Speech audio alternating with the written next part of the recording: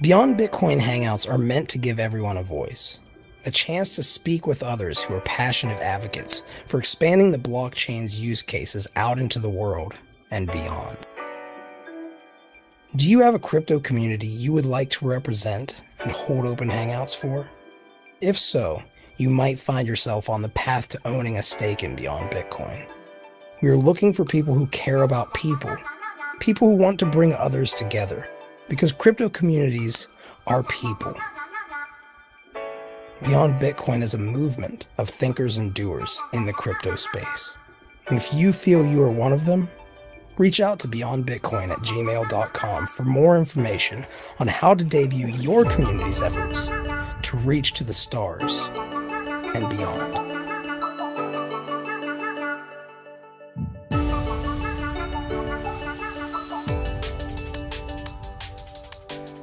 Today is Friday, February 3rd, 2017. Welcome to everybody to the next Beyond Bitcoin Hangout.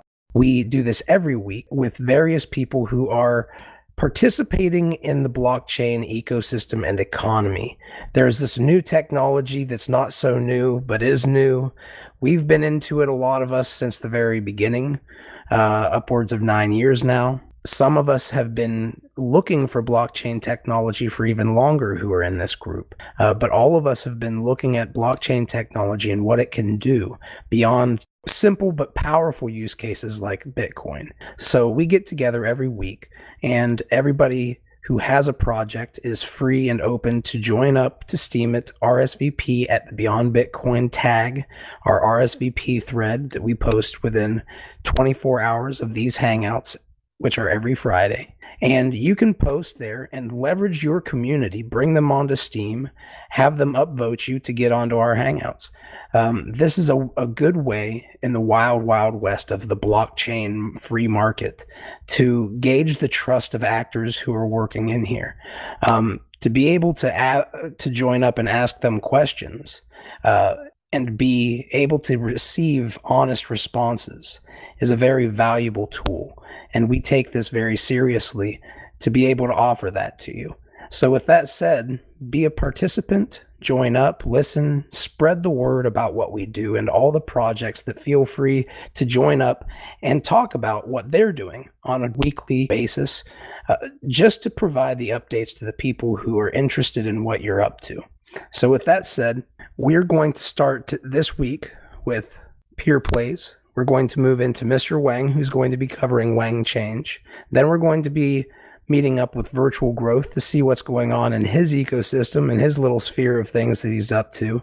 And then we're going to move on to Apptrade, which is going to be a very cool project that is going to be ICOing using Open Ledger. So with that said, Data Security Node and Crypto Prometheus are here today to talk about PeerPlays. Are you guys available and able to talk? Yes, both of us are here today.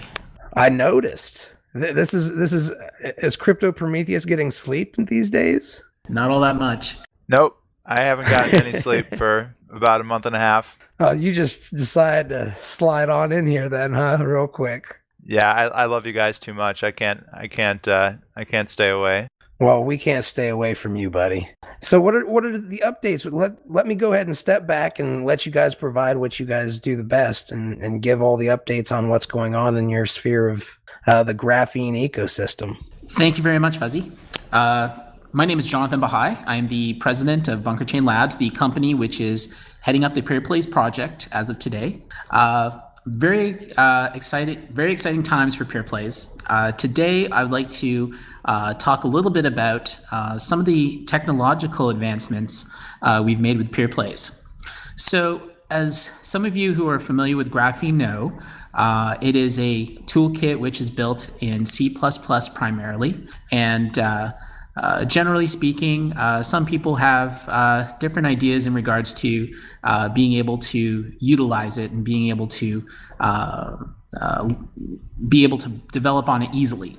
So when it came to PeerPlays, we had to look at what we were in regards to being able to build games, or at least be able to create toolkits which would make it easy for developers in order to create games to use the PeerPlays blockchain.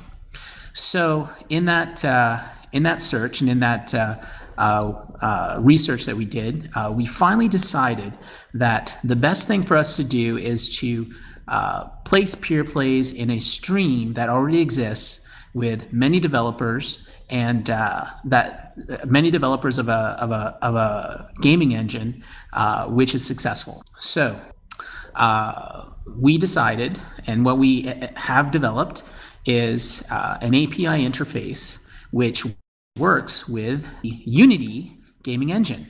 Unity gaming engine is very popular.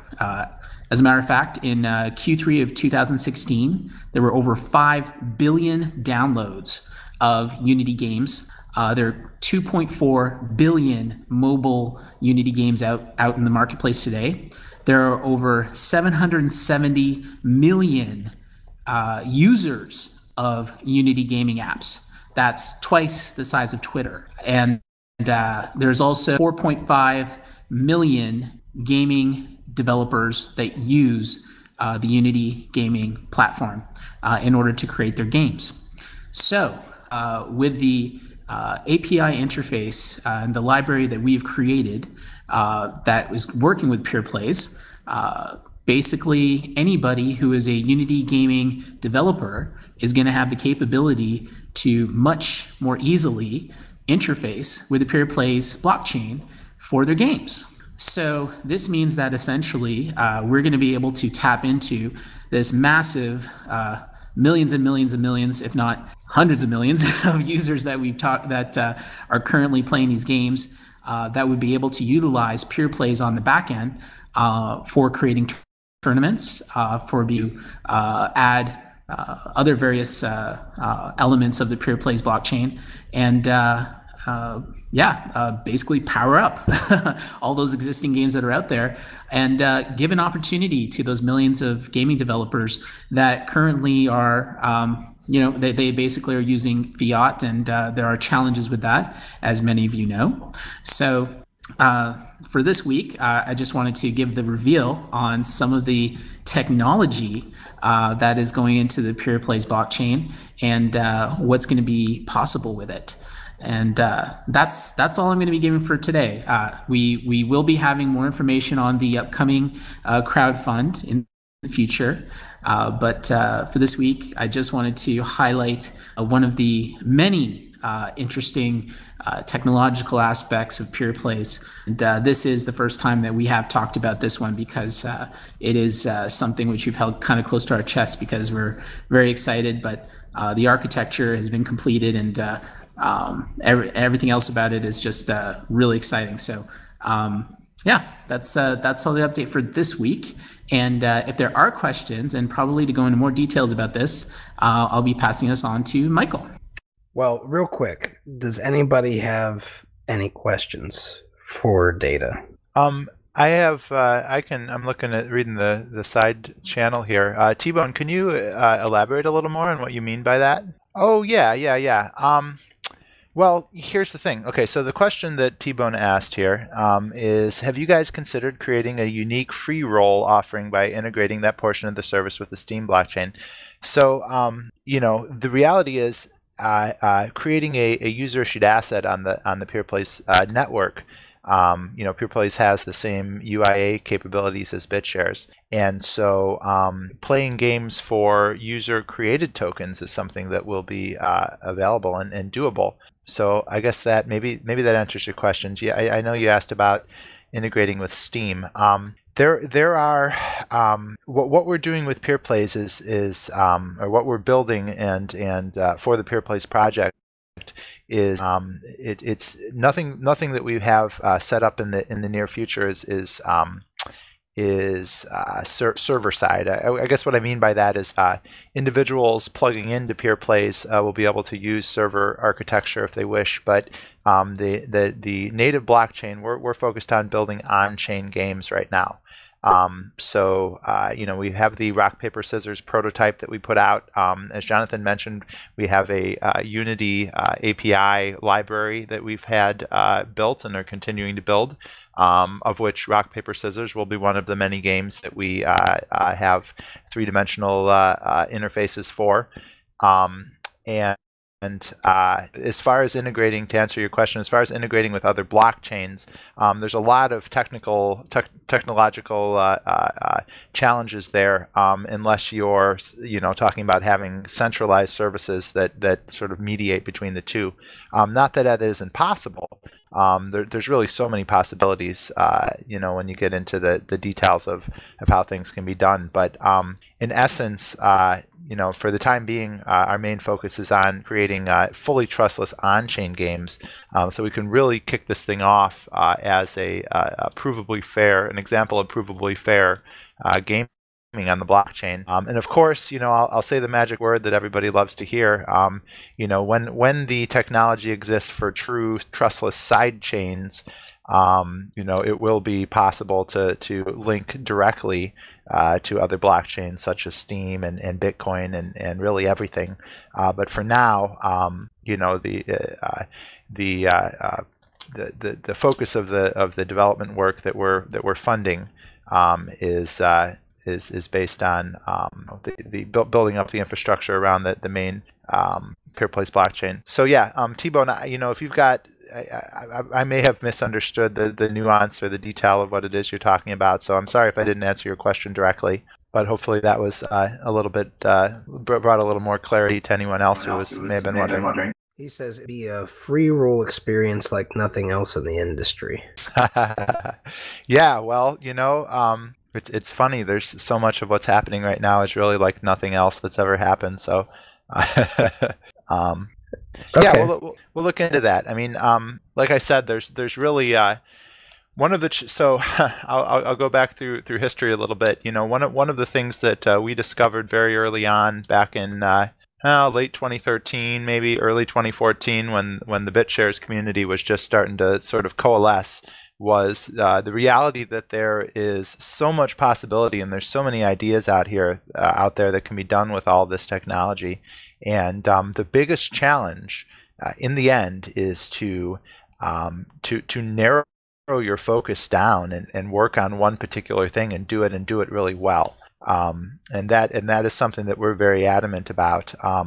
And is something that is even sort of played out in the course of this project. We had many different ideas that we presented in the beginning, and of course all of these things are possible with the technology we're using, but we had to, in the end, like you do with any sort of development, make specific choices in direction that we thought would be the most lucrative for everyone involved.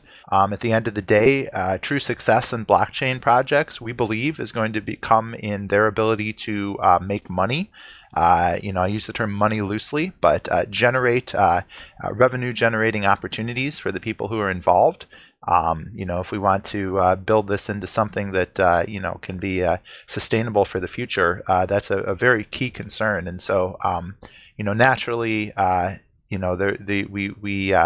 we've been continuing to refine our approach to narrow our focus into the markets and the specific games in the industry that are going to have the possibility of bringing in the most revenue and therefore generate the most rewards for our holders. Because as probably most of you in this room know, although if those are listening that aren't in this room, I'm looking at a lot of familiar faces here. But just to recap, PeerPlays will be a profit sharing token, which means that all of the revenues that are brought in by the network will be prorated out to the holders of PeerPlays. So, that said, we have always felt that it was our responsibility as the founders and the directors to get this thing off the ground with as Stan used to be fond of saying, big fat rocket boosters. And so that's what we're working on. He said, Talkinator says, if you can discuss, does the Unity client connect directly to the blockchain or go through an intermediate layer, e.g. a web API at PeerPlays.com? Nope. The Unity client is we've developed a blockchain API, so there won't be any URL that you're pointing at. It'll connect directly with the blockchain. Yeah, it's really, the web, we've always kind of considered, anything that needs the web is sort of a shortcut to what we're really trying to do. And, furthermore, the nature, the reality of what we're building, there's still, truthfully a lot of risk out there with having centralized services. And then, adding the wagering and the gambling aspect on top of it, just puts significant more risk. So, we've really focused on building the sort of the cream of the a crop of technologies, which is how do we get this all onto the blockchain with very, very minimal, if any, need to be interfacing with any sort of centralized services that are heavily reliant on a human counterparty or a geographical counterparty. So. That said, we don't move in any direction that requires actual spending of resources, and unless we have thought a lot about the scalability, the implications, and future proofing of what it is that we're attempting to do. So of course, yeah, naturally when we thought about the API, it was we're you got to connect right to the blockchain. And what's awesome about Graphene is you've just got you can add new features, and you can thread it into an API. Right now, there's a good JavaScript library out there, which is what the web wallets use for bit shares, and I know Steemit of course has its own API calls, so Unity was a natural choice for being able to connect and make calls to the blockchain. VirtualGrowth was saying that he would explain. Virtual, are you able to talk? Yes. You said that you would be able to explain how this would work plugging into the Steam blockchain for these free roll heads-up tournaments. Okay, Steam is free. The thing is that Steam API is different, so it wouldn't work directly, but you could do a payment later. So you could have a Steam pool, because the reward pool is not paid right away anyway, so you could somehow... I've done, like Steam Sports, I've done Steam betting contests, the votes, so people would vote, that would be counted, and then you have a bunch of rules, voting on the post, making comments or whatever, and then you have a script checked based on those rules. And then you run another script to do a payment pool later. I'm not entirely sure how that would work with the game. I've been thinking about it, obviously. I'm looking at different aspects of it. And the PeerPlays opening up other things itself would be interesting.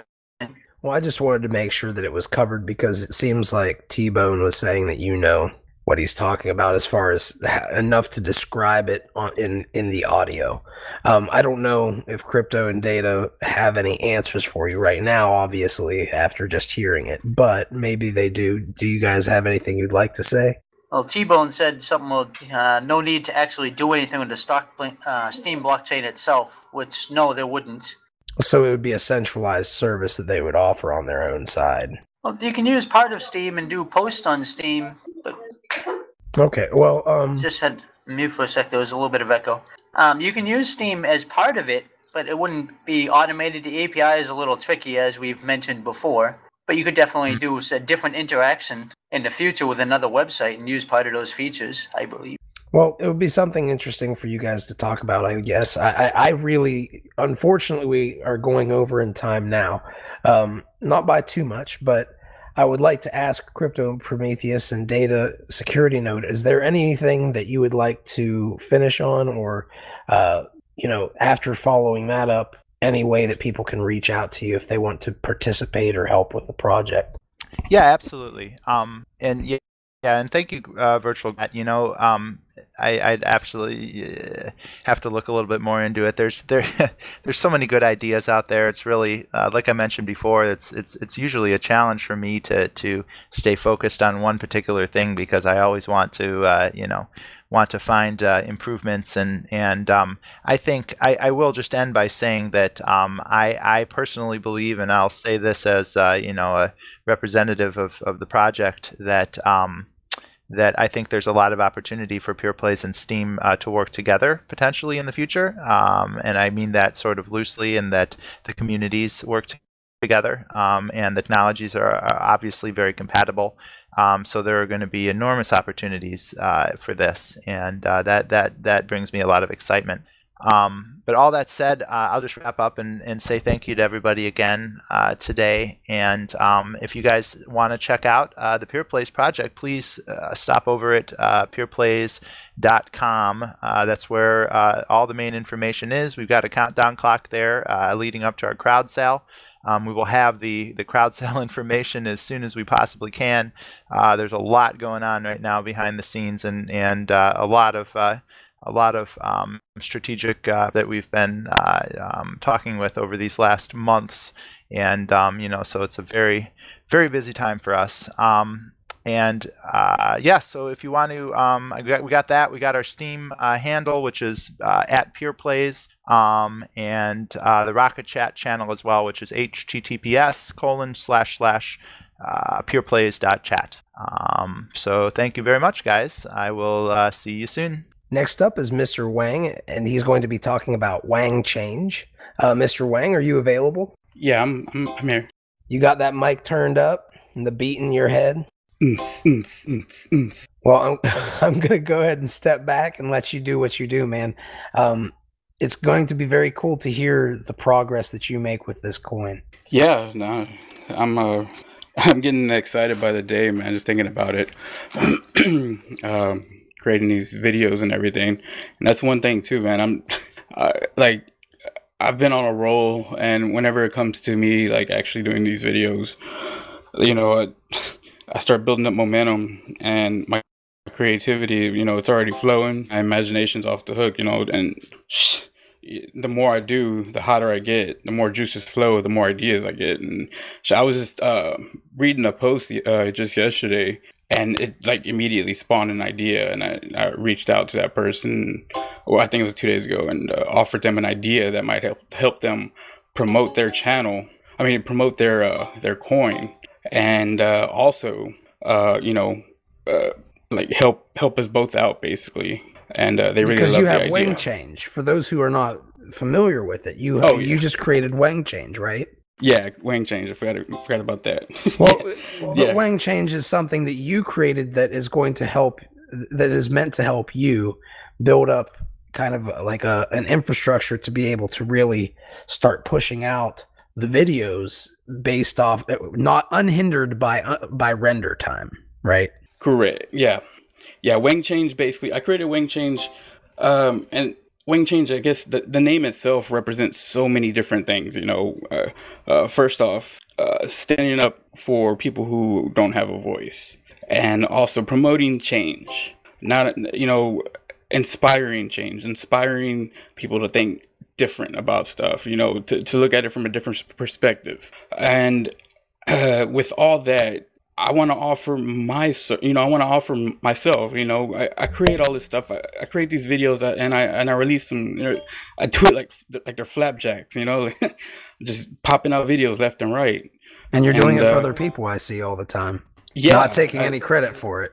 Exactly. Because it's so easy for me to do these.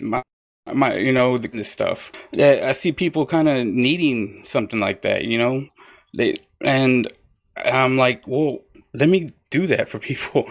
And I don't know. I feel like an obligation, not a bad obligation. I just feel like it's my responsibility to do that. So how did we get into the WangChange, and you have some updates on WangChange, right? If you could give like a little bit of a quick intro on that, so everybody understands who hasn't heard it, like how you plan on doing it, and then we could go into a little bit about some updates from this week and what's gone on with WangChange this week. Does that feel good? Yeah, that's cool. We can do that. All right, I'll sit on back. Okay, cool. So basically, if you're not familiar with WangChange, basically, I created WangChange as a token to represent the value of my work. I guess somebody mentioned it as proof of work, somebody said, and I'm not too familiar with it. Now, let me remind you, I'm not too familiar with the lingo, and I'm very new to the whole crypto scene and stuff, so I'm learning all that stuff. But what I figured was, with this token, I can offer my services, and each token represents an hour, an hour of my time working on these videos, creating for Steemit and BitShare, the Steemit and BitShares community, or any graphene related community. And it's an hour of my work and 1 hour of the time it takes to render each project. And that's basically what one token means right there. That's each token. Now, my whole plan is to offer these videos and because I'm gonna keep creating anyways. It's an addiction. It's my high. That's what I do as an entertainer. And as a matter of fact, let me go ahead and backtrack to that too. I'm a professional actor. I work in Hollywood just like Solly does. I have experience in production as an actor and as a producer. And so I grew up into this business, and now I've taken it onto the crypto scene. So here we are with the WangChange, and with basically, like I mentioned, an hour of my production services, labor time, and an hour of render time. Now, I have the amount of render time set pretty high, whatever, because my system, and all that stuff is in need of I've produced so many videos. My hardware is actually starting to take a toll now, so I need to upgrade that hardware to keep producing at a competitive level, to raise the standards of value of the videos that I create, because everybody is asking for more videos. Everybody's starting to want more video, like they're starting to look towards me and, request me doing stuff, and I have no problem doing that. But it's taken a toll on my system. And on the top of that, I'm gonna start booking up these projects and building them up so much that I'm not able to manage them correctly, and I'm looking to build another system so I can actually just render all these videos on the side while I work on some more videos. I think I might have got y'all lost there. Didn't mean to do that. So earlier on, T-Bone asked you, is the value of these tokens going to go down over time? And that would be considered something that's bad, right? What I was going to say is essentially what you're doing is you're trying to free up the render time so you can actually focus on making more videos, right? Yeah. Like I said, man, I'm popping these videos out like flapjacks, dude. I make a video. I've made 3-4 videos the past couple of days just talking about how, talking about BitShares and stuff like that. So it's but I could be doing more. I want to reduce that render time, and if I get that render time reduced, the value of the token gets reduced, because now I'm able to, because my equipment's upgraded, my system's running great. I have a render farm. I have something that I can take to render on the side and let that sit overnight, and it won't take up, from me working on projects on my main system. And this makes the work faster. This allows me to produce more and be more efficient. So, that's basically why the value of the token goes down. Now, people would say, okay, well, yeah, that sounds bad. Why would you want your token to lose value? Well, I have a stable price. I have a fixed price that I want to have the token valued at, which is the basic value of my work. So once it reaches that, when you purchase the tokens at that time, you will be getting double. By that time, maybe quadruple the token. See, as more tokens are purchased, I'm able to upgrade the hardware, purchase the right equipment. And as that render time goes down, I will double the value, double the token that you purchase, and then eventually triple it. And then, like I said, at the end, maybe quadruple it in exchange of in exchange for that purchase of token. And there was a value proposition that you were, I think that you also were talking about the dividends, or, well, I don't want to call them dividends, because what you're doing is you're essentially taking what you earn from the liquid portion of what you earn from Steem, and you've been paying it out to the people who hold the tokens, right? Yeah, and the thing that I make so many videos on, on Steemit and stuff that, I consistently have a good generated revenue income that I'm making off of these videos. Now, I was like, well, if I'm doing that, I might as well share it with everybody who's actually invested in it. You know, so I mean, and that's one thing I've been thinking about too. Is this can not, you know, not only will this be a holding stock in, you know, the videos that I'm creating, but yes, I'm a Steam It celeb, like we talked about last week. But this can also kind of be like a celeb token too, because basically I'm creating for you guys, for Steam It, for other members, and you know, I'm turning around and putting those rewards back into the token and paying dividends to everybody. You know, because if you guys support me, why not show y'all some love that y'all actually appreciate? You know, I mean, I appreciate the stuff that y'all, you know, the support and all that I'm getting from you guys. So why not pay it back? Yeah, it seems like you know, a win all around to everybody. Personally, I dig it, man.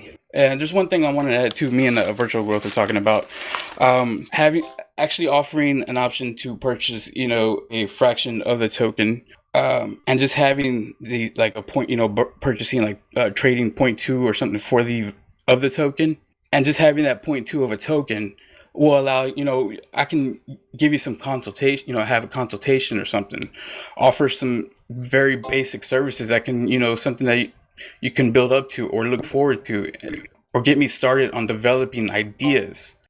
Well, real quick, one question that I would ask, because last week we talked a little bit about it. Have you thought about talking to Talkinator, or I think it was Solly, and trying to get together like the actual specs that laid out for what you would like to have and what you're looking at, and maybe crowdsource it? Our iHash Freery seems to have some good insights on how to do a render farm as well. See, I think it would be really cool to kind of utilize the Hive brain here, because there's a lot of power here, man. There's a lot of resources if we're interested in using them. Yeah, no. Are you talking about the community itself as far as resources? Yeah, I'm talking about, there's a lot of expertise here. I mean, all of these people are knowledge resources. Yeah. Yeah, no. I didn't necessarily get to because what my plan is to actually sit down and see.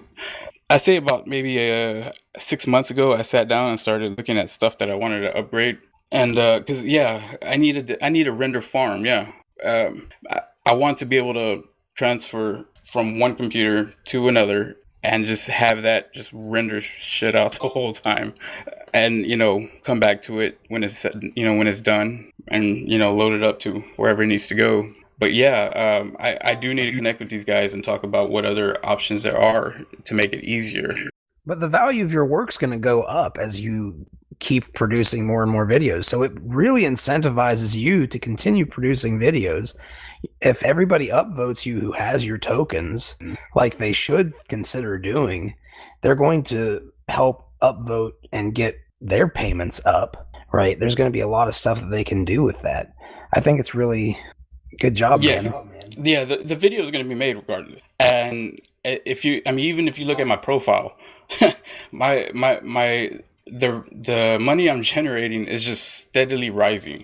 My followers are growing, and you know, not trying to brag, but it is what it is. I create, and people love it, and that's just on the producing side. You know, like I know what I have is good, and I'm going to be doing it either way.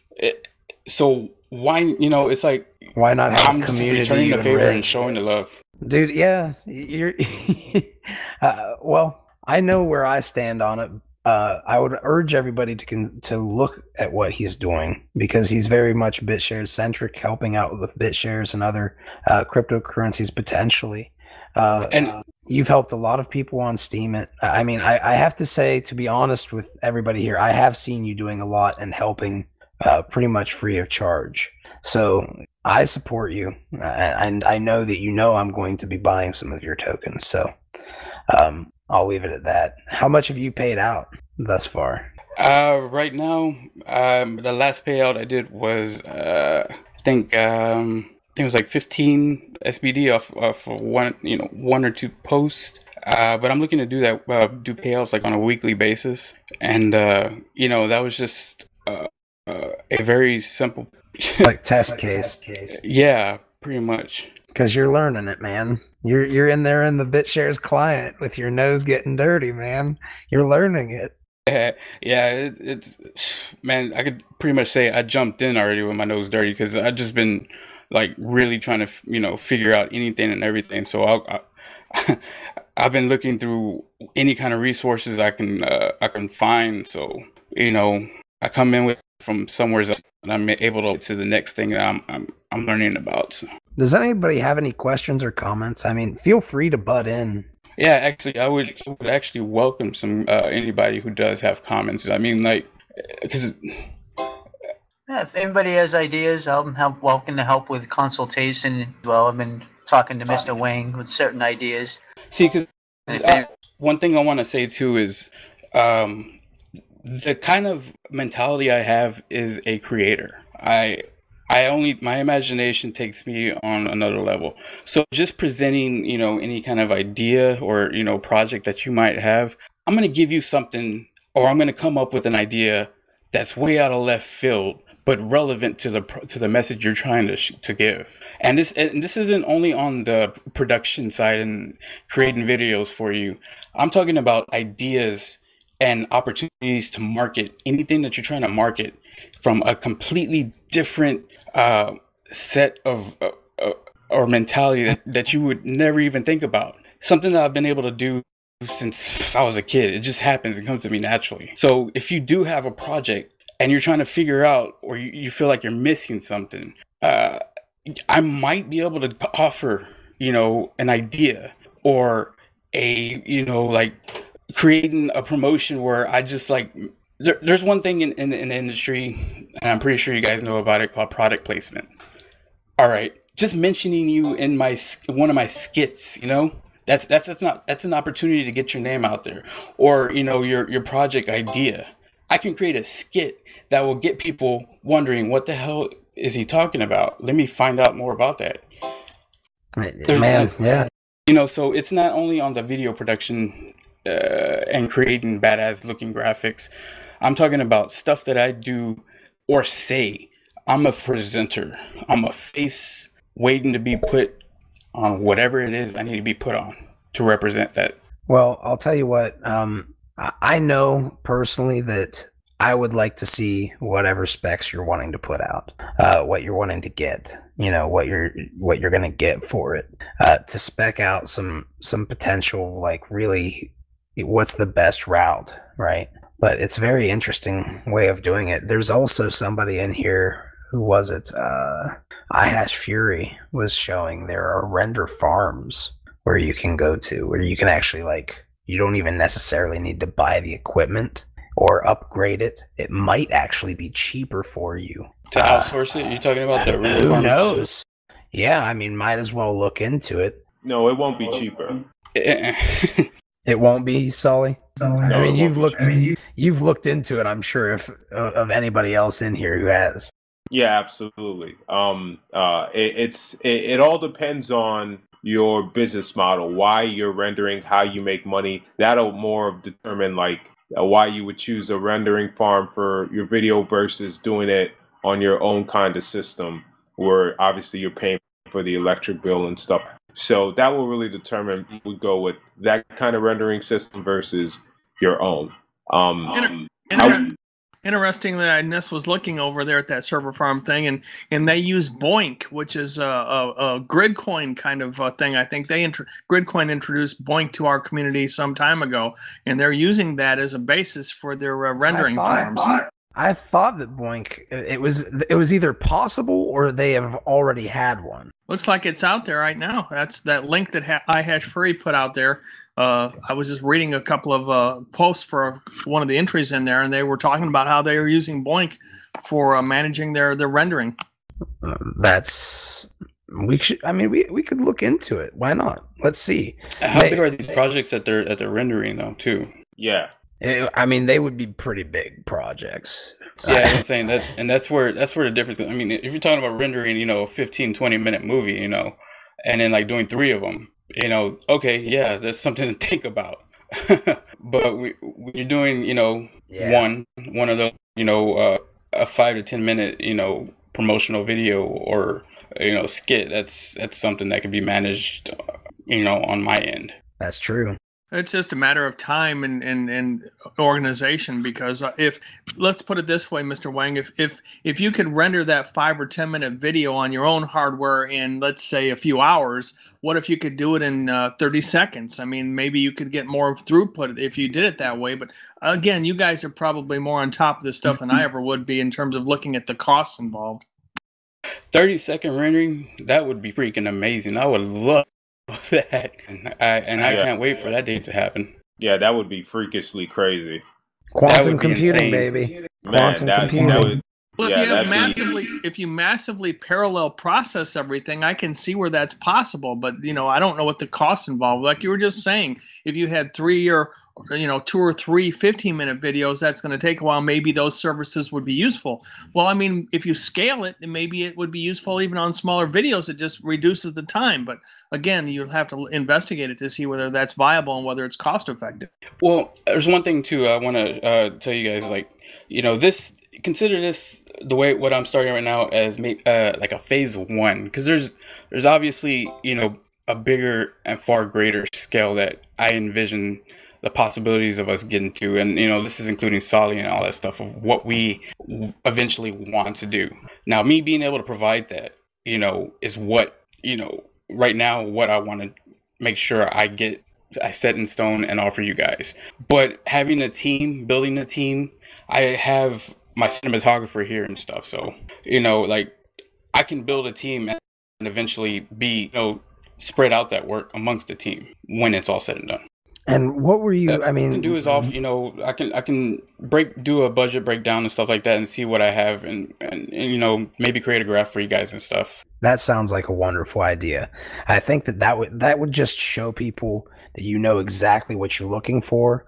And there are people here, I think at iHash Fury and somebody else offered at one point in time to look at stuff with you if you wanted. I don't know what your level of expertise is on it personally, so don't take it as offense if you are like, you've got everything spec'd out in your head. You just haven't put it on paper or something. But there are opportunities potentially here as well. Yeah, I've been trying to gaze at the comments, but I've just been on a roll talking and stuff. And that's the other thing too, is I know last week I might have came off like I don't know what I'm talking about, computer parts and stuff. But I want to address, I am very familiar with computers and stuff like that. And as far as hardware and specs and stuff, so I can be a little bit more detailed with that when necessary. Yeah, well, since you're talking to a bunch of nerds, I think it's best way of moving forward personally. Oh yeah, definitely. Fair enough, I know that's man. what just sounded really bad. Well, if anybody wants to help you out or work with you in some way, shape, or form, or offer advice or ask for help in some way, shape, or form, how do they reach out to you? Got the new WangChange, MrWang on Steemit at gmail.com. And, it's like a brand new spanking fresh email right there for you guys. And, that'd be the best thing right there. Or Discord. Or, probably Discord too. You can direct message me on there. Awesome deal, man. And that would be Mr. Wang on Discord. Yes, sir. Mr. Wang on Discord. All together, no period after Mr. Correct. It's all together. Mr. Wang. No period or nothing. Apptrade says in LA. No, I work back and forth. Whenever I get a call or got to work in LA or whatever, I'll fly over there or work. My production that I work with is in LA. So I'm either working as an actor or working in production over there if I'm needed. But I stay here in Houston, Texas, and travel close by as local as an actor. Man, you could spread the word of this stuff all around in those circles. But anyway, that's one thing too, is that you got the Super Bowl in my city, and I was like, man, if I had a freaking a shirt to represent the stuff that I'm doing, I can go out into downtown and just start like interviewing people. Hey, what do you think about this? Do you know about BitShares? Do you know about Steemit? And just like spread the word to all these people who are here for Super Bowl. Well, I look forward to seeing some of the stuff, man. Thank you for joining us today, obviously. Providing these insights that you provide, giving some feedback for the people who have questions or comments is very important. And not every project does it. They kind of hope that it'll be lost in, pages and pages of text, and we'll never get a voice. So, thank you guys. And redemption has been made. Well, I think that we're moving out of the time where there were skeleton clones as much that are successful. You kind of have to have a group of people who are actually like putting their reputations on the line for blockchain technology these days, which is a good step, I think. But what you also have is, a lot of people who in the past would create projects with no intention of finishing them, just making a beautiful ICO for a pump, or, launching a clone just for the sake of mining a large portion of it, unleashing it, and then selling it. We're now starting to see tokens backed by value propositions and cryptographically secure by a blockchain. So thank you, MrWang. Okay, thank you guys. Helping, Oh yeah. I got plenty to offer, man. VirtualGrowth is going to be talking a little bit about what he's up to.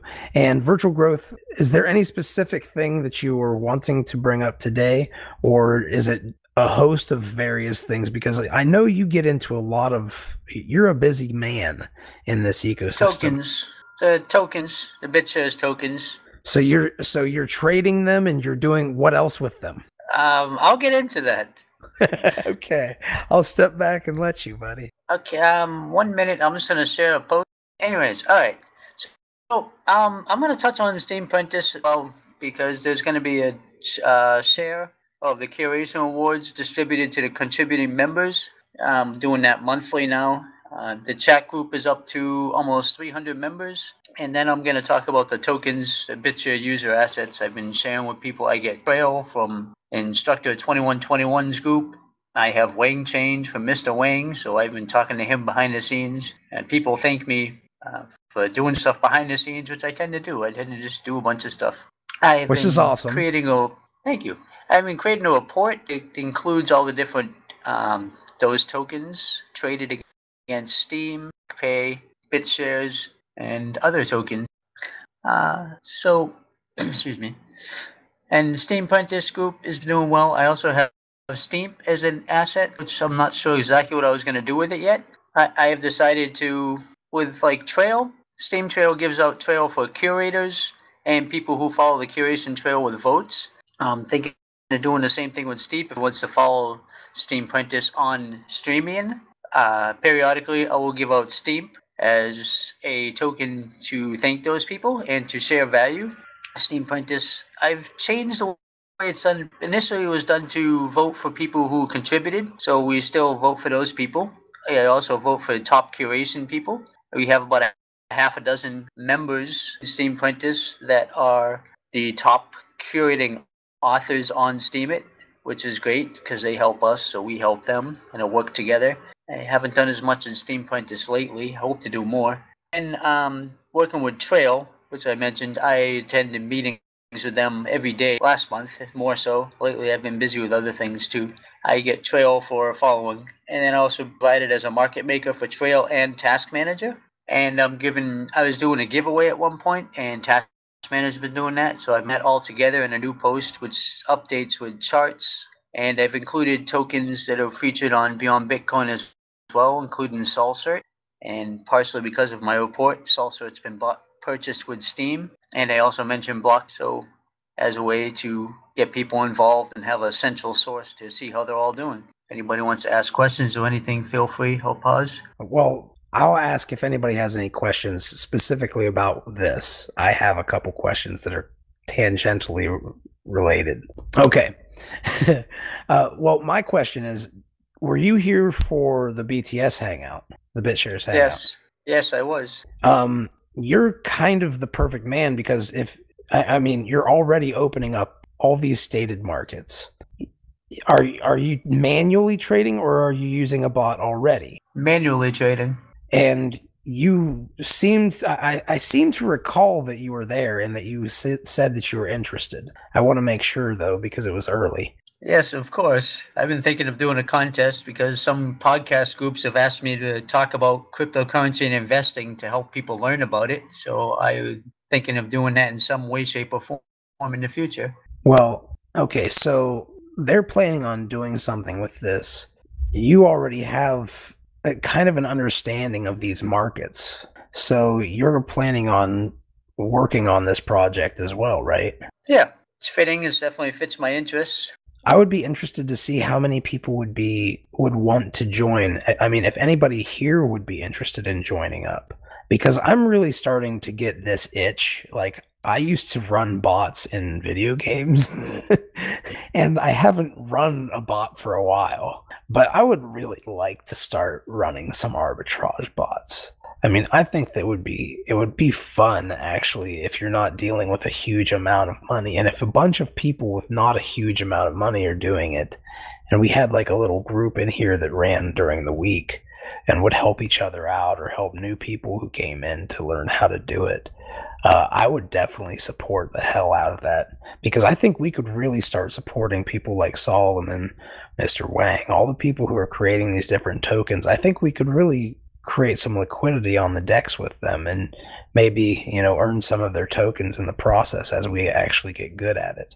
I have one concern with this trading and liquidity and everything is people are talking about. People are talking about bots, but that's not going to create liquidity. That's just going to create, it's a responsive liquidity. So Yes. Bots respond to markets, but the problem is order books need depth. That's something Good traders look for and investors. There has to be depth to the order books. So bots operate on the surface, is what you're saying, which is true, really. They generally operate in the places where they can make money off these little swings, right? So they're not really... You're talking depth in the order book is, a large amount, like maybe there's a person or a group of people at a certain price who are saying, well, we're going to buy in a large amount if it goes this low. And then it kind of trickles up and it kind of, tapers off as you look at the graph. Right. You can have a bunch of bots. All the bots are going to be doing nothing because there's nothing for them to respond to. There has to be orders on the books for the bots and people and liquidity. Liquidity, you look at, when you look for liquidity, you look at the order books, and they're mostly non-existent for a lot of trading pairs. Well, okay, so let me ask you a question. You're a nerd, you're sitting here thinking about this stuff all the time, obviously.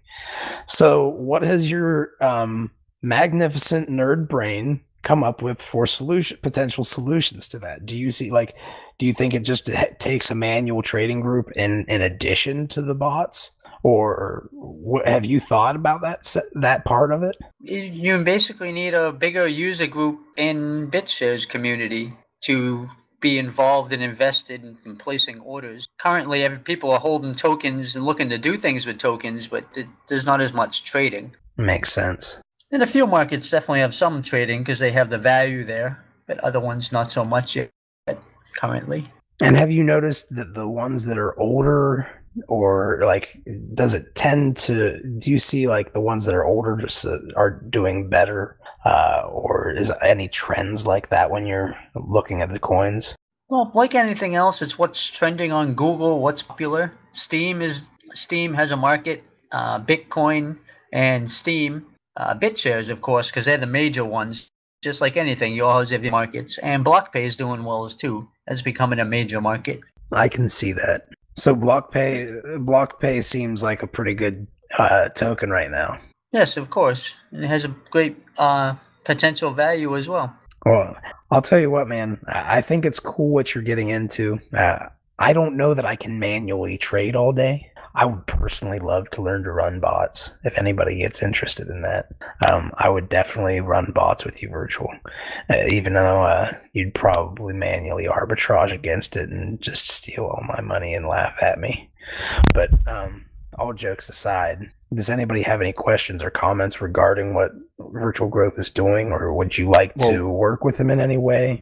Fuzzy, what we could do is if we are setting up the liquidity contest in 4 weeks, in 3 weeks or in 2 weeks, we could have a little setup session where we talk about how to set up your own trading bot in the BitShares Hangout, and then we just can walk through and say like, okay, this is how you do it, this is how you create the account, this is how you set up the settings and so on. So that we have really like a lot of fun during that trading contest, and we don't need to invest a lot of money. I mean, if you put up 40 euros, 50 euros, if you tell your bot just to trade in a couple of cents, it is still a very valuable experience, and it's a lot of fun.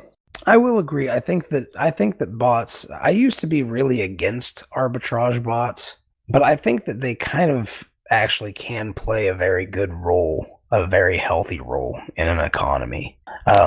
It's just kind of, it's almost like you have to make sure that you govern algorithms so they don't become like dangerous viruses.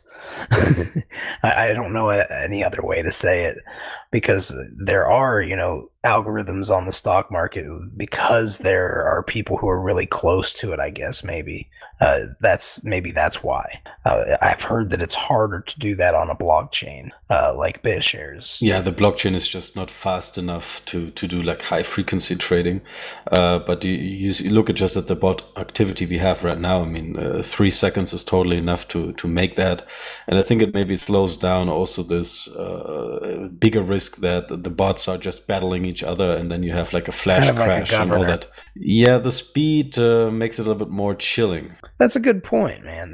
And it's not necessarily actually. I mean, it's not a bad thing because it's still fast enough that it makes sense. Yeah. Well, I think we can look into that and see basically what we can learn from these kind of events, and also, see if we maybe can set up like some more bots or specific bots for specific markets, maybe even in combination with a worker.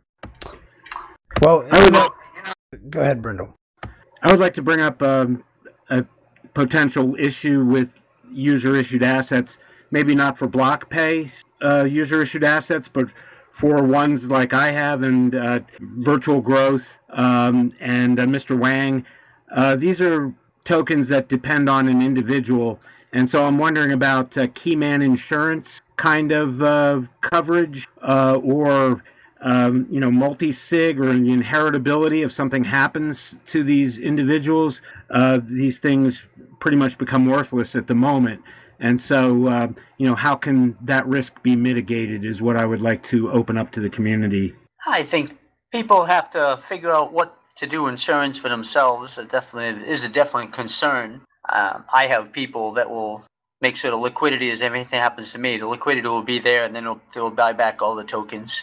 Is this for all of us, or is this just on the VirtualGrowth? I mean, 'cause I know you mentioned me too. No, please. Does somebody else have your private keys to manage your token were to happen to you?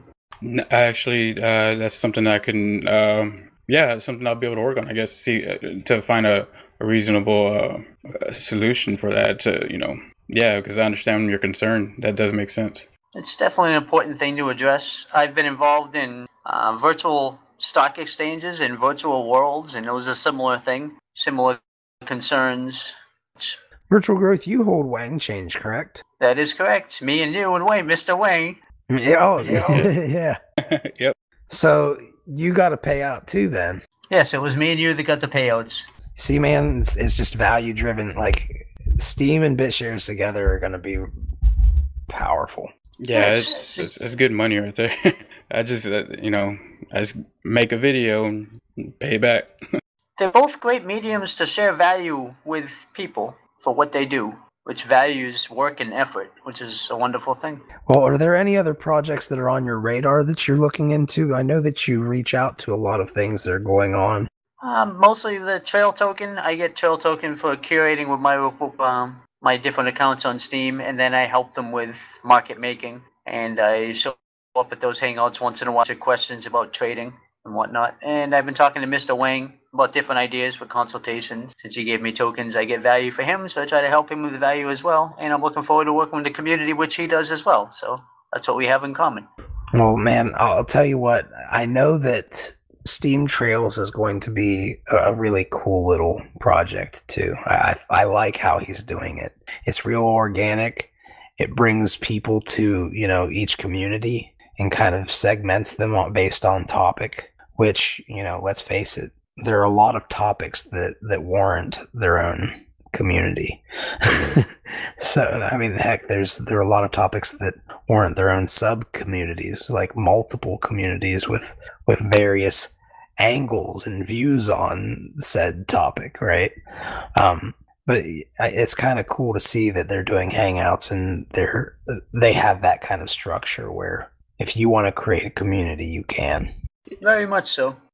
I've been browsing around the whole Steam Trails thing too, and I've actually came up with a few ideas that might be of interest to them too. Thought they were pretty cool ideas that might be able to help them. Yeah, feel free to let us know, Mr. Wang. I talked to Instructor behind the scenes a fair amount as well about different ideas and whatnot. And that's about it. The VirtualGrowth token will be trading all these different tokens as well and growing in value. And I have people trading the different tokens for VirtualGrowth, so that's another way of investing in other ones. I'm getting tokens for my token for these different other community tokens and user issue asset tokens. That's a lot. I like the way you promote it too. Yeah, a lot of people have.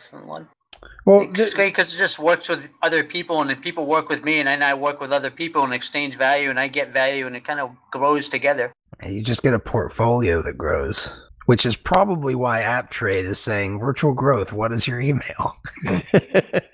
And that kind of makes sense. It is. That's what I enjoy. I did this before in Second Life with virtual stock exchanges and such, and I grew $0 into over a $10,000 business. Was buying and selling virtual land and virtual stocks, and kind of fits with the crypto tokens. Yeah, similar, little similars and differences. And that's why I was like, man, I'm a creator, man. I'm a visionary, but them numbers, I don't know about. Like, I'm slowly learning that, but man, you got them numbers down. That numbers game is on point.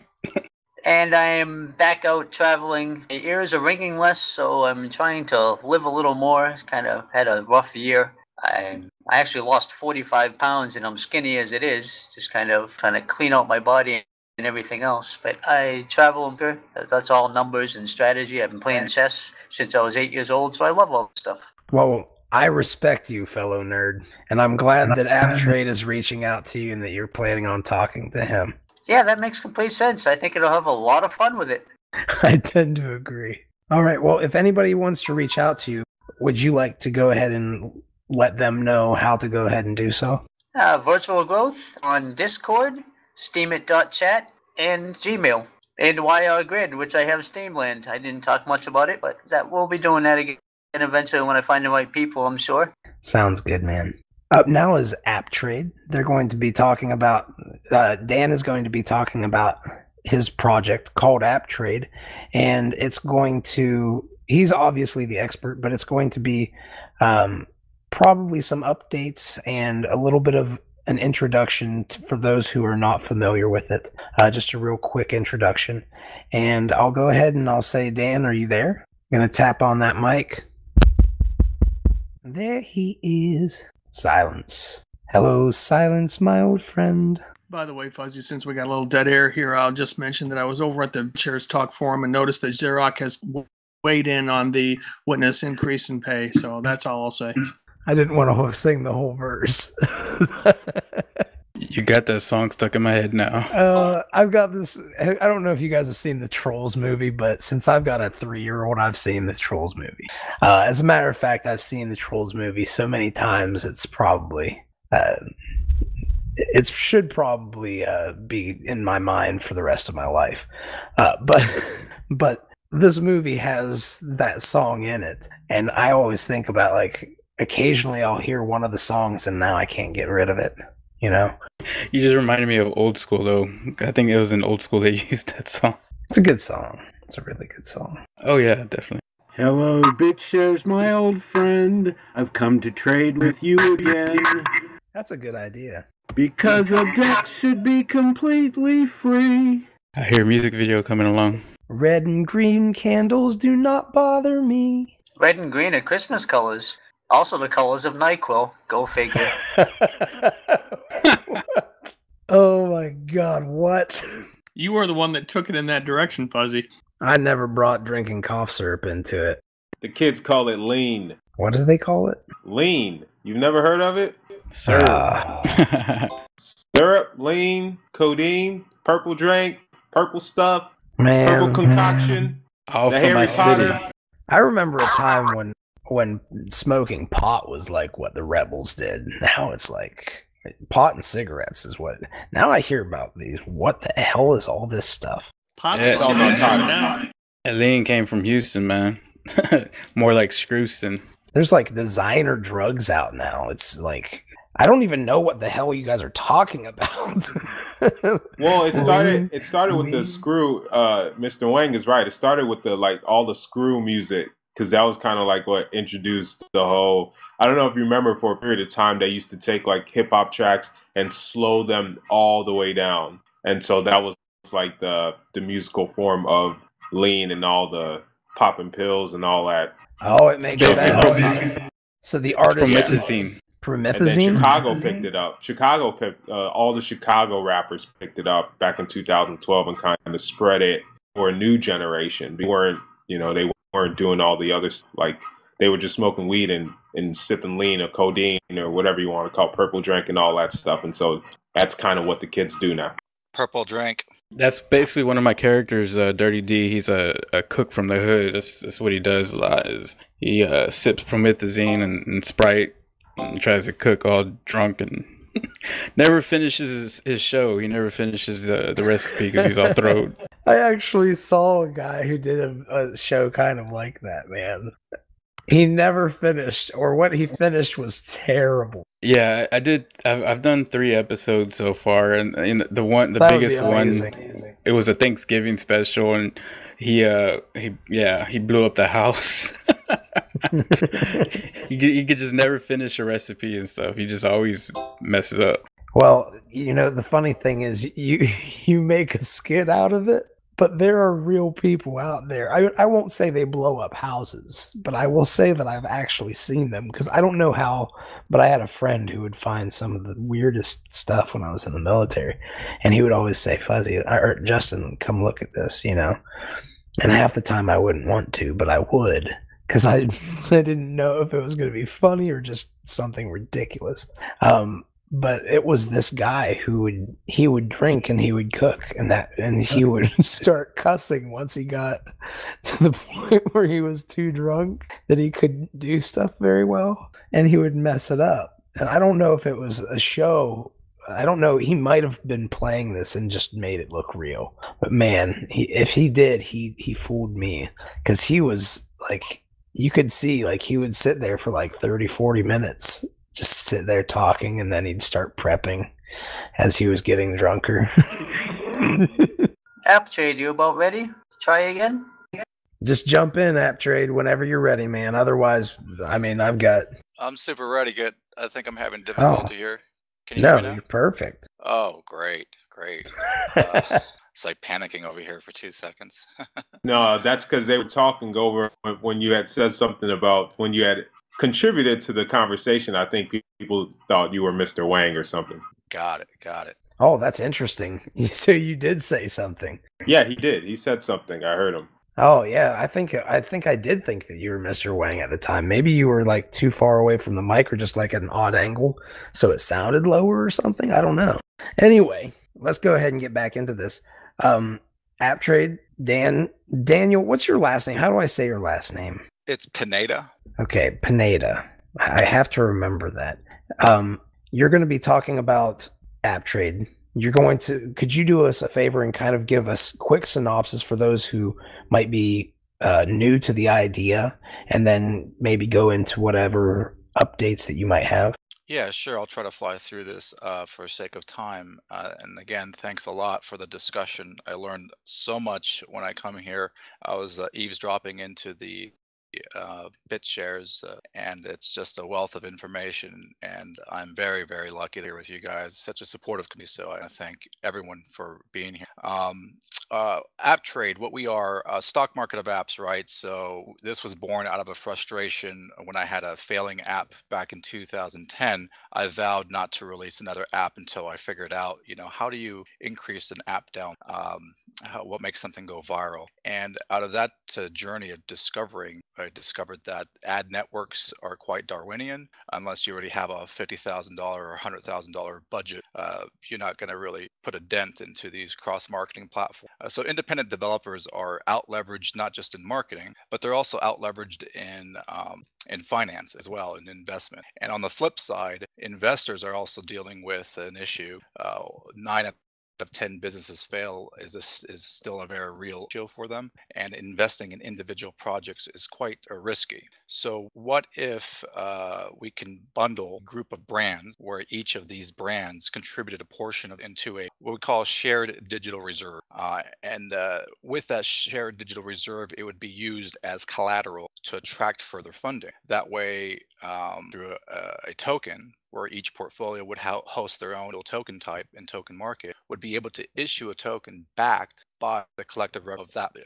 And for the investors, they would like that because they get to diversify their risk across a group of ideas.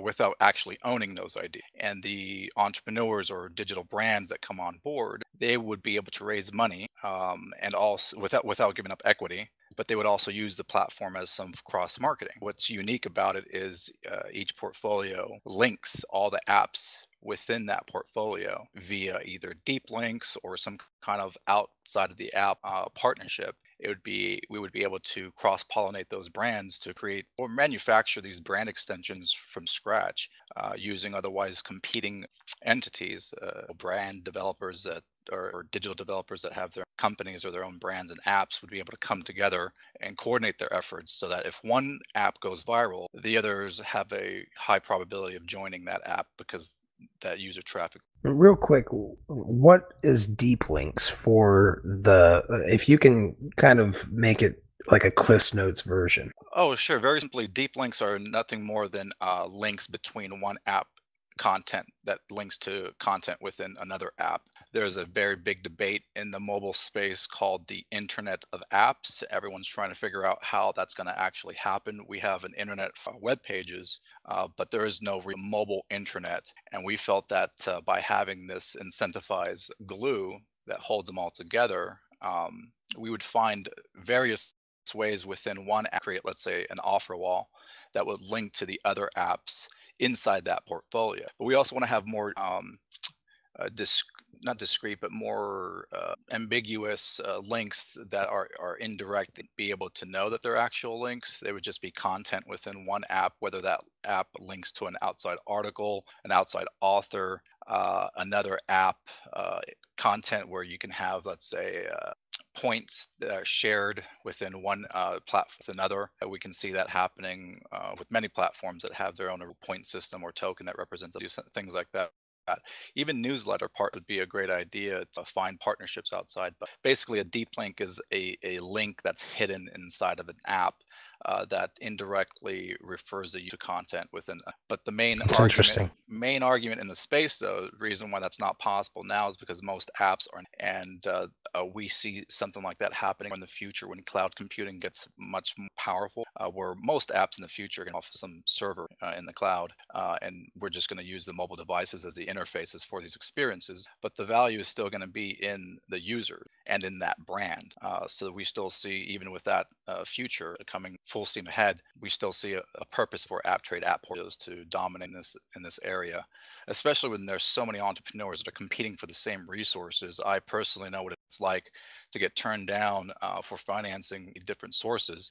And in that search, we found a marketplace where developers were buying and selling app code from one another in a B2B setting, similar to how real estate investors buy and sell real estate. One developer will buy code from another developer that doesn't have the resources to push that project forward, but someone else will buy them out that does, and they will go and they'll pluck that app from this marketplace, put it into their own portfolio, collect some data, but then they'll relist it back into the same marketplace where they found that original app, and they'll list it to resell it again but this time at a markup. Now that it has collected some data. But what really stood out about this marketplace is that those that were bundling their apps portfolios saw the most volume, and that's when the light bulb really went off, because we discovered that companies like Disney, Electronic Arts, they don't have the build apps from scratch, so they shop these marketplaces, these source code marketplaces, these ready-made templates that they can go ahead and leverage really quickly. Oh, it's pretty insane to think that this is an app market. There are a lot of apps that are starting. I mean, if you go onto an app store, just Google apps, Google Store, what is it, Google Play, alone has how many apps on it? I don't even know how many apps are on there, but I know that I don't have the time to look at all of them. That's for certain. So no one does. To see that there's the idea, I guess, would be what I would go out and I would buy, there might be a game pack of like 5 different games, because I look at games a lot. There might be a bundle where I can buy into 5 different game apps, hoping that one of them will go viral, because that'll pay me out too. Is that kind of the idea? As a consumer or as like an investor trying to find a new allocation? Oh, as an investor. Oh yeah, for sure. That's the idea, to be able to have access to a portfolio where there's cash flow in that portfolio. The way that we modeled this was after real estate investment trusts. Real estate investment trusts allow the public to invest in these large projects that they wouldn't be able to finance on their own. So banks would pull their resources into a large fund, and that fund would go out and buy property, invest in property in different ways. Now, to be clear though, we're not a fund. We're building more of like a software as service platform that will provide I guess you can say, a front end API that is a layer on top of the BitShares blockchain that talks to the open ledger, because all the assets originate from open ledger. But the only thing that you'll be able to do on Apptrade is buy the tokens. There won't be any transfers, no trading. You have to go to Open Ledger to do all that. And this is a perfect segue into our first announcement, which is we are going ahead and extending our initial token offering to the 28th of February. A few developments of in the scenes that have really exciting stuff. One, we're going to form a new entity out of Denmark with Open Ledger, a new partnership. It's going to be called Open Ledger Apptrade APS. That's going to keep everything much more. The Open Ledger will handle all the token origination, the issuance, the distribution. We only handle the marketing of the platform, and we handle the brokering of the sales of the apps. So this marketplace gave us this idea to have our own market where you have a permanent listing where you can sell the full rights of your app.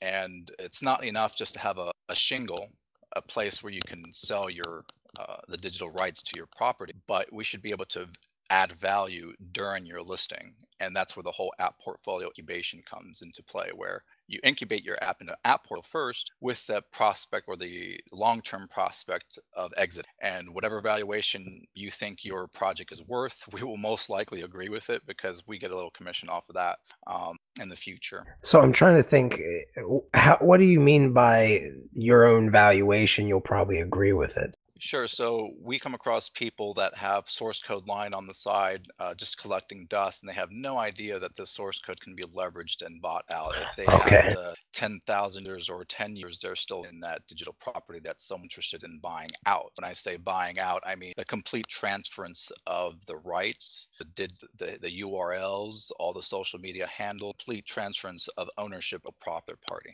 That makes sense. Okay, because there is a lot of, I'm sure there are a lot of projects that are even partially finished that would be valuable, right? Like, it's almost like scrap metal. You can still turn it into what you need it to with just a little bit extra. And if you can get it cheap enough and you've got the equipment, then why not?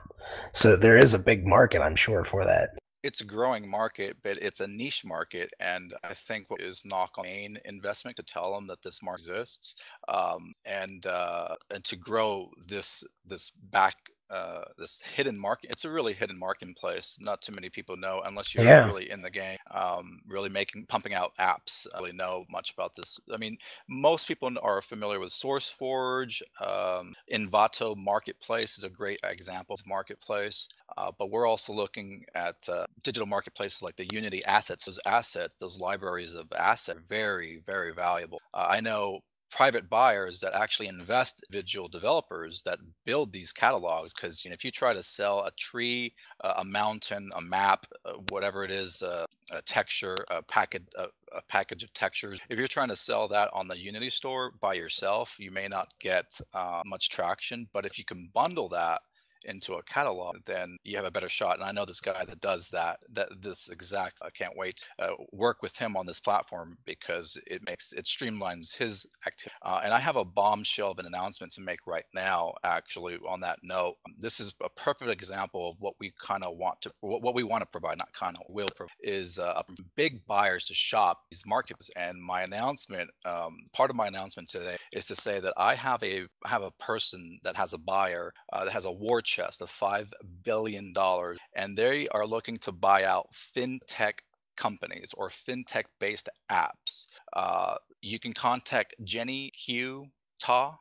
That's Jenny, JENNYQTA. Jenny Q Ta.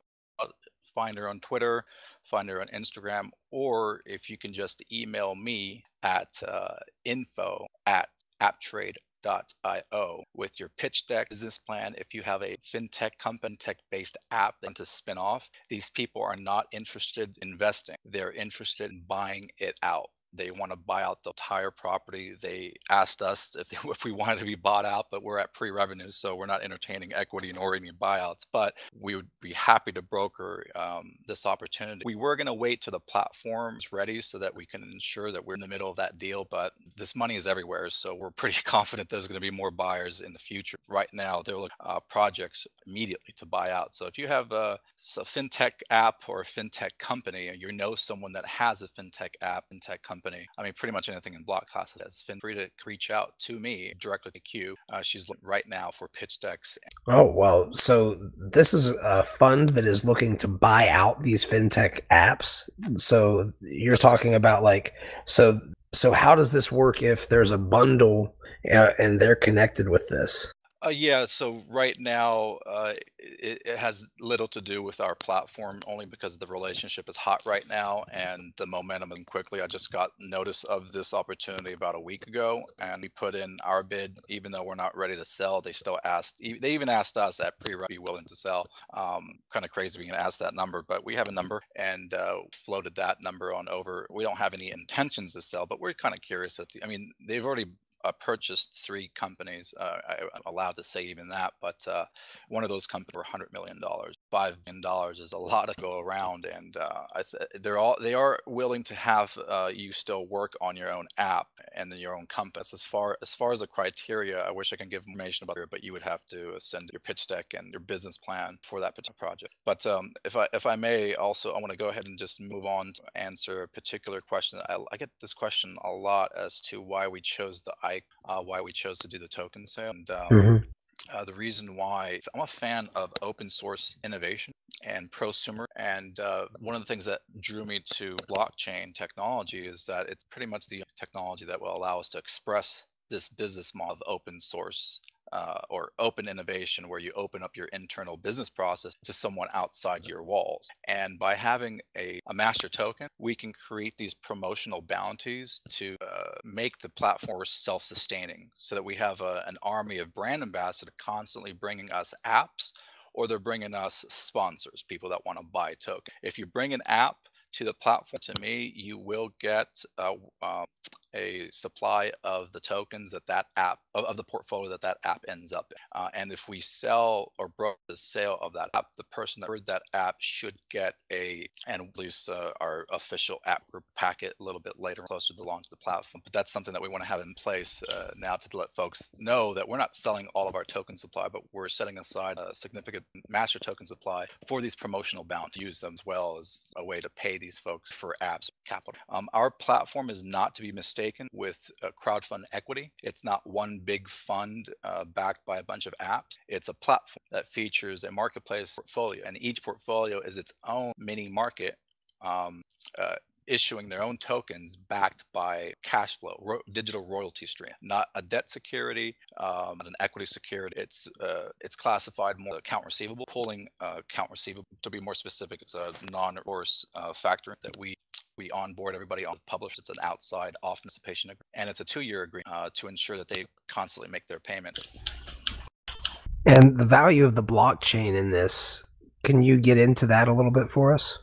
In what regard? Why you chose to use a blockchain at all as opposed to just creating a centralized system?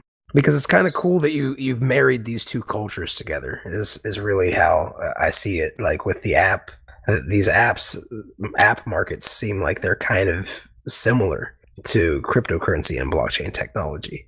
They really marry together well. They really do. And the cultures marry very well too, because everything blockchain, I like to call it post-transactional.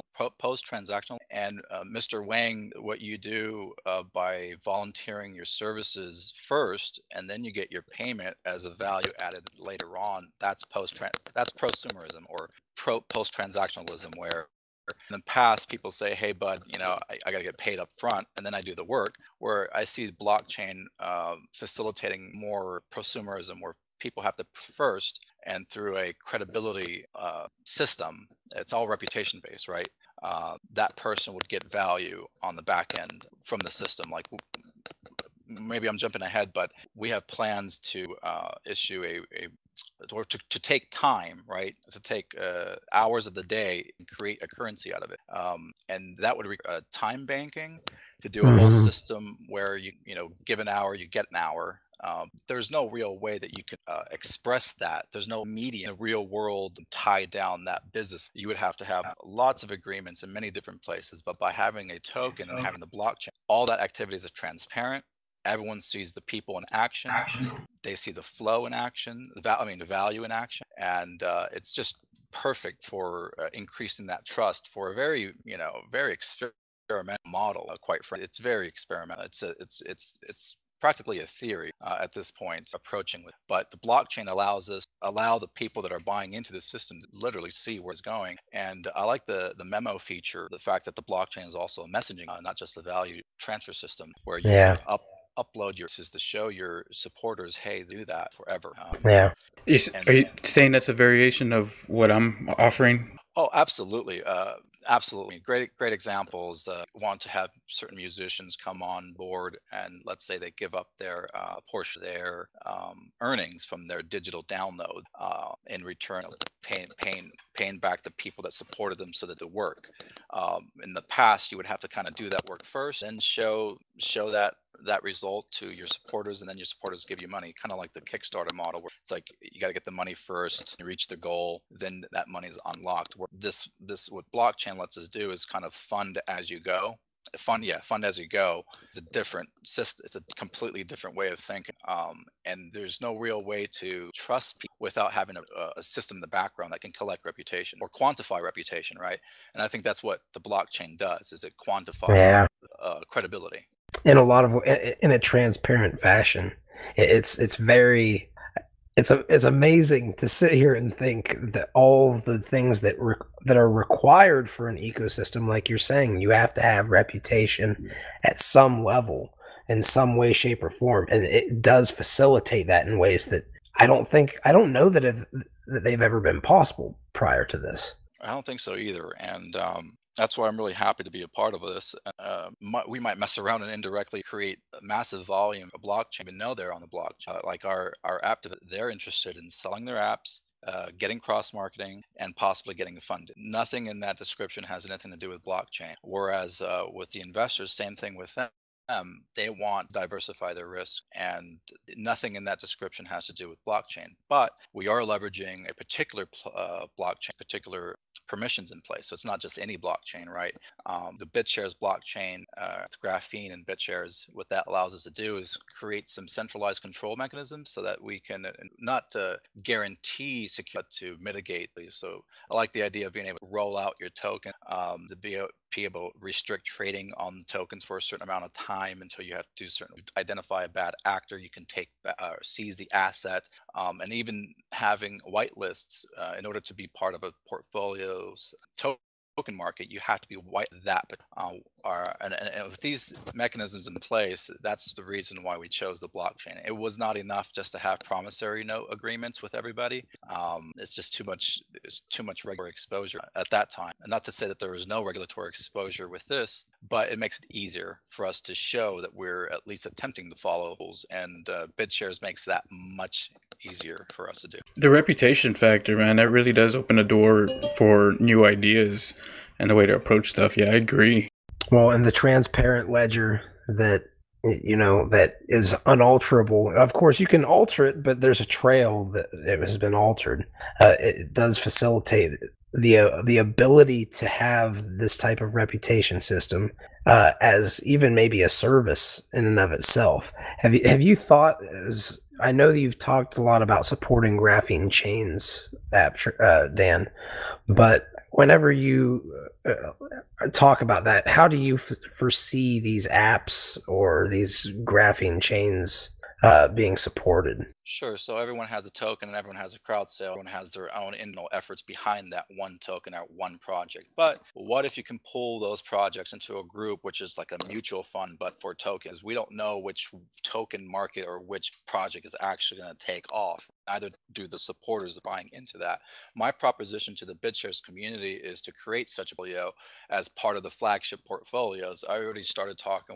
He's really interested in the eSteam app into the mix. Good. And I believe Solly and I were supposed to, I think we're still going to see value. I'm really Good. curious to know what VirtualGrowth is doing, because this is the very first time where I finally wrapped on what having bots. If I'm understanding it correctly, you can automate stop losses, and it is with. Well, he's doing it by hand, but he is going to be working with the BitShares community as a BitShares community member, right? To kind of help with, we're going to have a trading competition on the BitShares network. So I think that sounds fun. That sounds like something to drive, because you have to give these people that otherwise be trading on the stock market or any other world, give them an incentive that they couldn't find, and that's what the lets us does. These very uses for allocation. Hedge fund managers, they're all allocate. Most of the cryptocurrencies in the space are backed by no different. The difference is that our promise will be backed by cash. It's not going to, and the reason why we're using a token, a perfect, I guess you can say, payout or to use it, infuse our div payment. So that's a plan that I have. I'm looking forward to talking to any BitShares community that has an app that wants to be part of this flagship. So I think what we're going to be future, since it's after the verse, is we're going to have meetings. I like this platform for it. I hear Sure. Discord also that we want to start doing because there's a that's happening, are private, and that's really what's taking up so much time. So if we can have a place where I can come in and ask questions, Yep. just all 100% apps and app, and just so that everyone knows, we will only issue we'll host once, but if we ultimately don't raise estimate, we'll give back the bit to the holder. I personally stand by that. But if we do have to, the goalposts, we'll announce it beforehand. We're feeling our goal is 2 in the next 3 to 6 and cap it at 5. And we'll include those milestones website. That way people have, and our intention of doing the ICO was to, with our existing off the chain. So we want to indoctrinate them onto the blockchain, because I think tokens are clean, quite frankly. That's a good way of putting it. Now, real quick, with these apps, are they able to be, I mean, it doesn't really matter. It could be on a blockchain like BitShares, or it could be its own blockchain. Are you talking about the apps that? Yeah, or they're not blockchain based at all. I mean, does it talk about it? Are you guys focusing in any way, shape, or form on any of that, or no? We're open to all apps, on-demand apps, virtual reality apps, dating apps, social networking apps, chatbots, blogs, article URLs, anything that generates cash flow. And we define intangible goods or apps as any intangible experience as long as the end product is intangible and there's a cash flow tied to brand. Okay, so you won't even really talk about the fact that something has a blockchain. You're going to feature the app just by its merits and what it's doing, and these apps will all have a token on BitShares, regardless of whether they are blockchain based or not. But the question, I guess, well, I still have the question, I guess, because what if what if one of these apps is another chain or relies on another chain? Yeah, I see what you're saying. No, every app will not have its own token. They will be coming under one token.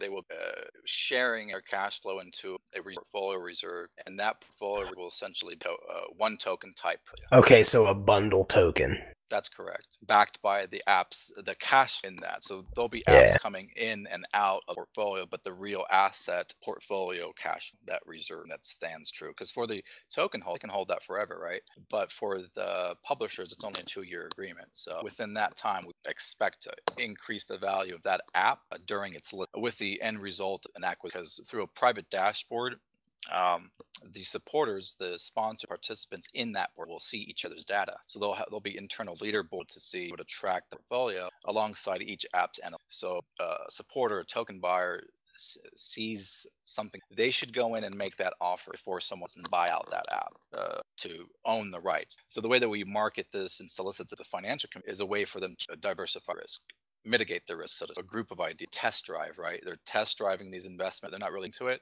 So it's a great arms away from your investor who want to date or marrying them. Well stated. Well stated. Well, we are running a little bit over. However, Apptrade, I seem to feel personally like Apptrade's going to be a pretty big deal.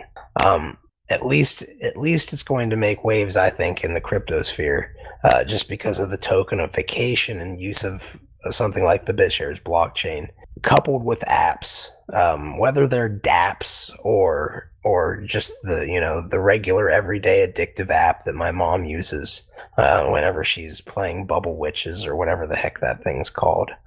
Apps are the way forward, man. It doesn't. I saw a commercial kind of talking about like bridging the generations, but they both love their apps, and it's trite, but it's true. So I very much look forward to hearing more updates, and I know that there's a lot of stuff that's going on in the ecosystem, and a lot of people who might be interested in working with you guys in some way, shape, or form if you're interested. I'd be excited to work with anyone that would like to take a chance on us and give us that chance to that shot to push your property. We're app brokers, but we're also app publishers. I have my own apps that we're going to throw into. I got this idea, raise something clicked once I bundled them and said, hey, I have a group of apps. Well, I guess I'm going to have to power down my my official Fuzzy account a little bit and put in some money on this, because I'm going to have to get some dang tokens. I just don't know when I'm going to be able to do it. I just got my internet, man. Well, anyway, thank you for showing up. We'll talk about this a little bit more during the after party. But I will thank everybody for showing up this week. It's one of those things where we have a lot of different things coming down the pike, and everybody's busy, but I do appreciate that everybody joins up and really participates, listens in, and I would ask that everybody also consider, the ways that you're valuable to the projects that come on here as well, because everybody here has a value proposition. Once you figure that value proposition out, you can add it to the equation, and it just helps the synergy. So don't be afraid to reach out to the people who are offering these things and try to help out in the ways that you can. It doesn't always have to be money. But with that said, thank you for joining up, and we'll see you guys next week.